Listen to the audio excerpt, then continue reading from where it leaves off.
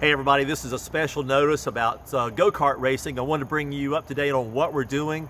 We have a tentative date at Bushnell, which is up in the just north of Ocala area there in Florida.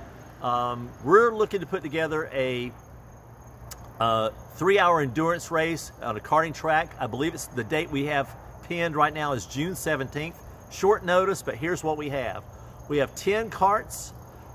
We put together 10 teams. You can put together a team of 2, 3, or 4.